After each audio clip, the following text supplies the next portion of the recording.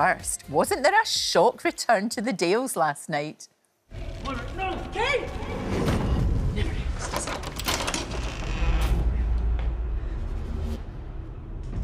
You? Your psycho husband's had me stuck in here for days. I can explain. Oh, what? How you kidnapped me off the streets and bundled me in the back of a van? Edited highlights. I mean, you missed a few major details there. It's funny, that, isn't it? Well, what if you just tell me what is going on?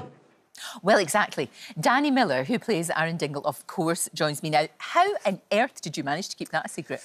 Well, I mean, I can't take the credit for it. Emmerdale and the production team were obsessed with the idea, and I was just happy to be a part of it. I mean, it's like you were a spy. Did you have a code name and everything?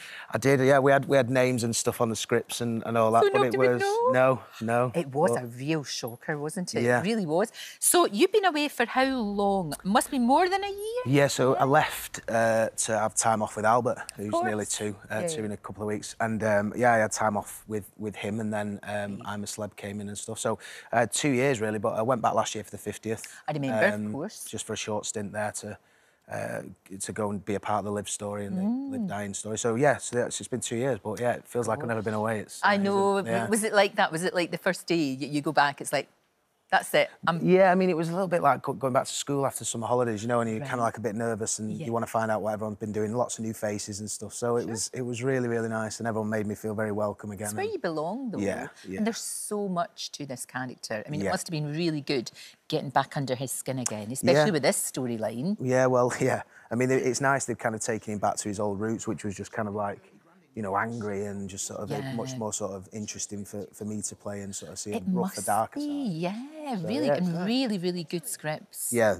Really the team good. there are great. Well, they are. We know that. But when you get a storyline like that, it's fantastic.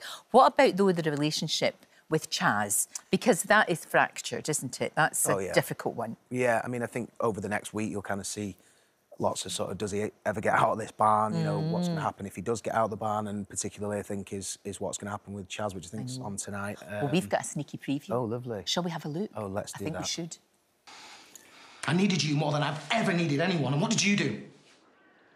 You pushed me away.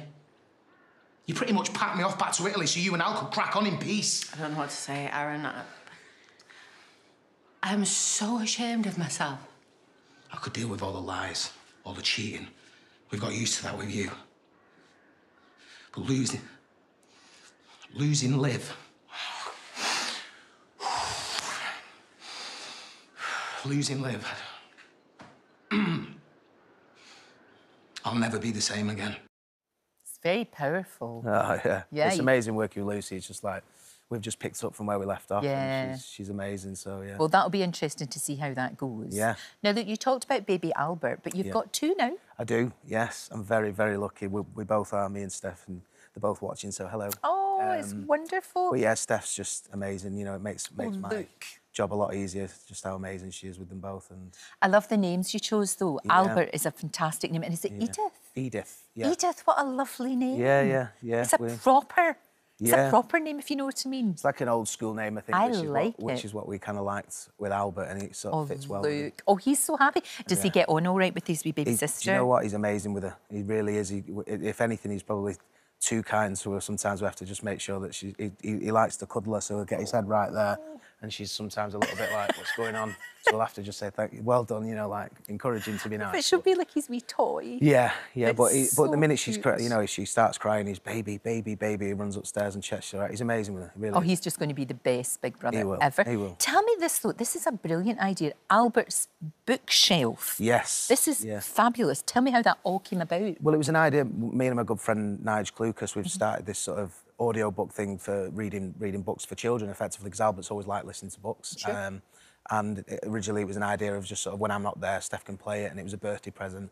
And then Nigel said to me, why don't you release these? They're great. So of course. We've started releasing some audiobooks on Albert's Bookshelf on Spotify and all these different sort of podcast levels. So we're just like, we can't believe the response. It's in like 50-odd countries. And that's brilliant, Danny. Yeah. And anything that gets kids interested in books, because they start listening to it and then they'll pick up the book and they'll do all that. And isn't it the best thing? Yeah. You know, reading books to your kids. Yeah, it There's is, just something So, you know, because you get all the new ones that are coming out, then you can read them all the ones that you grew up with as a kid. It's just and you can play loads of different characters as well, which was the interesting thing for me, you know, doing all these voices and all that kind of stuff. So, yeah, it's a nice little project. It's fantastic. Now, look, we saw there, we were talking about Simon, you know, lovely Simon Gregson was talking to our Tyler about mental health and everything. And I know Simon's a good mate of yours.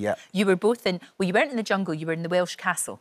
You're in the castle together, and I know you're very, very close. And isn't it brilliant that he's doing that and just talking about how he feels? Yeah, absolutely, yeah. I know Simon's a good friend, and we had such a great laugh in there as well, you know. But for me, it's...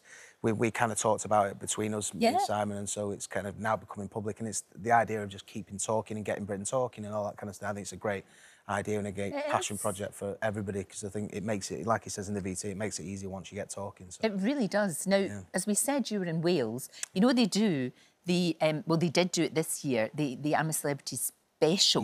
And they did it in South Africa, which is nice and warm and lovely and gorgeous.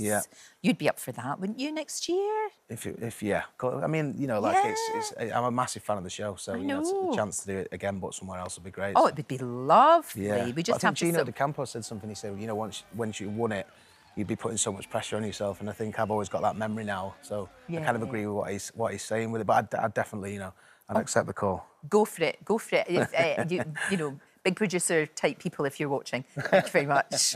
It's so good to see you. Really, I had no idea. It's very difficult these days to keep something secret. So all credit to you and everybody at Emmerdale. Absolutely, yeah. Because it was like, like one of those. It's great to see you. And you. I hope you're there for a very long time. So do I. And Emmerdale continues with an hour-long special, of course, tonight. That's at 7 o'clock on ITV1.